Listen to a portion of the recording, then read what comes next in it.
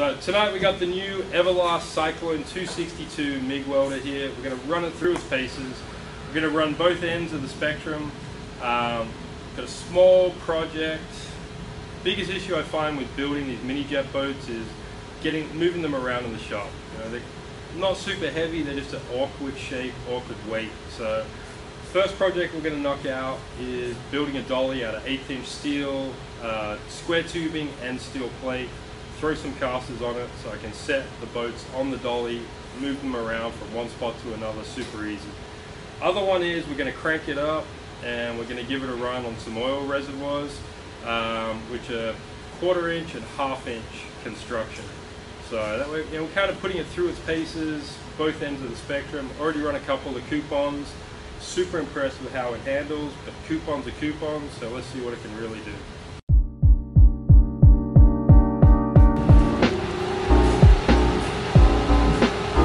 I think just about every Everlast machine has the gas purge button.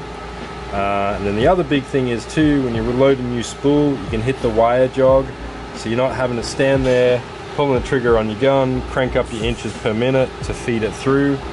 And down here we got the power set. Top starts at voltage, inches per minute, and as you scroll through, it gives you the parameters of where you want to be.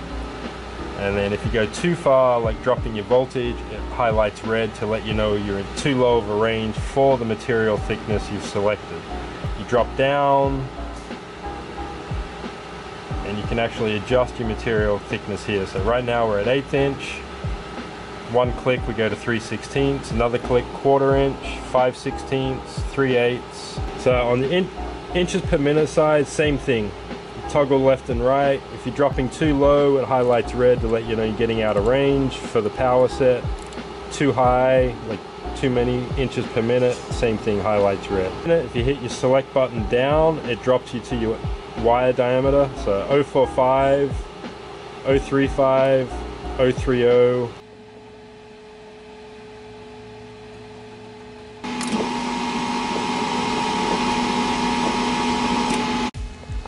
So I got my rough assembly, you know, fixtured up. I got a table that I cut on the plasma myself, along with koi fab. Tab and slot style, super handy. I've also got my genuine speed squares, which just help in setting everything up and making sure things are 90. If you don't have this, you know, don't have the table, you don't have the speed squares, don't worry, you can get away with just, you know, a plain steel top, table and just a speed square. So right now I'm just going to go through, tack it, check squareness, add a few more pieces and weld it out. But let's see how this baby runs.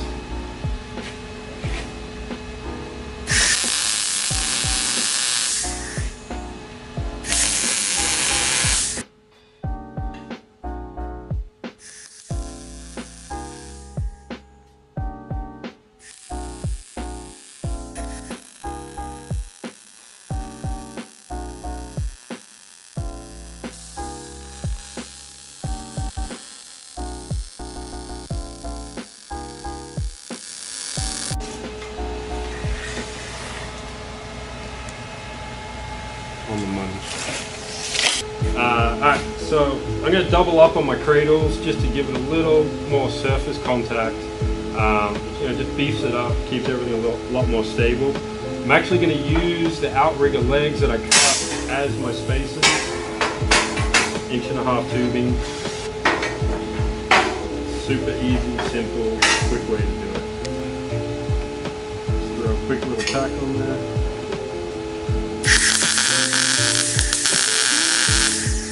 Nice thing about this, the MiG-15 gun, you know, as a one-person project, you can hold something in place. The gun is light enough and has enough dexterity that you can still get where you need to be comfortably, so you can tack with one hand.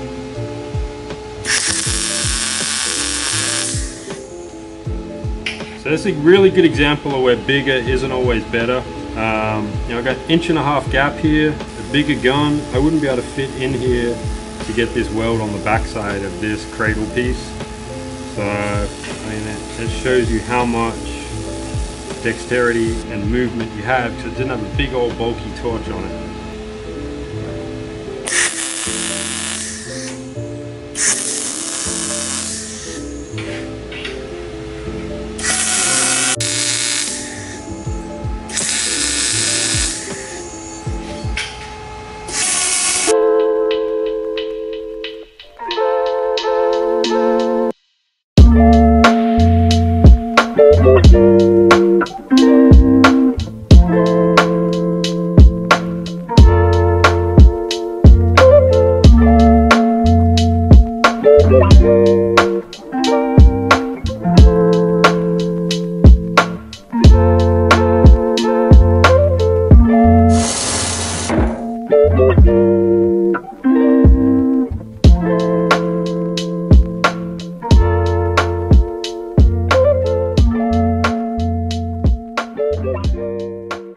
So stiffen up the legs, you know, because by the time this hull is built, 800-900 pounds. So adding in a cross brace, just going to tack it right now, getting it kind of level and centered, tack it, do the same thing on the other end.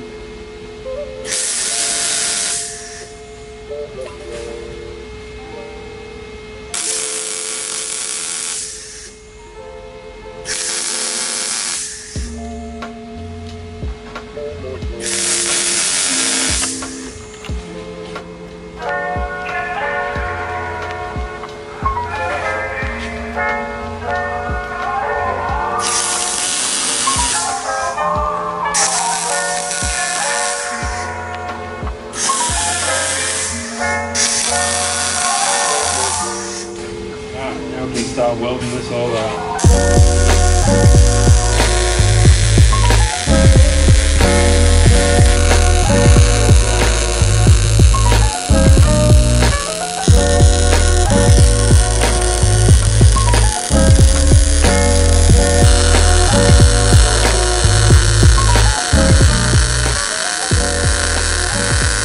So I flipped it back over, got a couple of welds to finish up that I couldn't get to while it was upside down.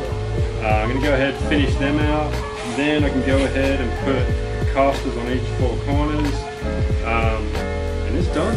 We'll be ready to paint and throw the boat on it. It's just going to make it so much easier to get the boat around in the shop.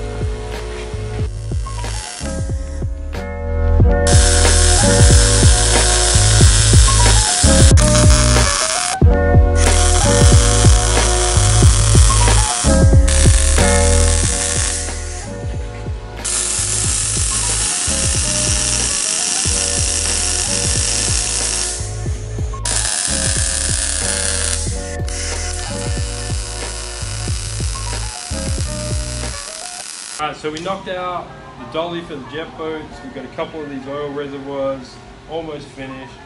Well and truly put it through its paces. The machine is a beast. You know, small in size, you can pick it up, carry it around the shop. Partly because I haven't built a cart for it yet, so having to pick it up, move it around. It's all good. That'll be another project down the road. But you know, you can see how good this thing welds.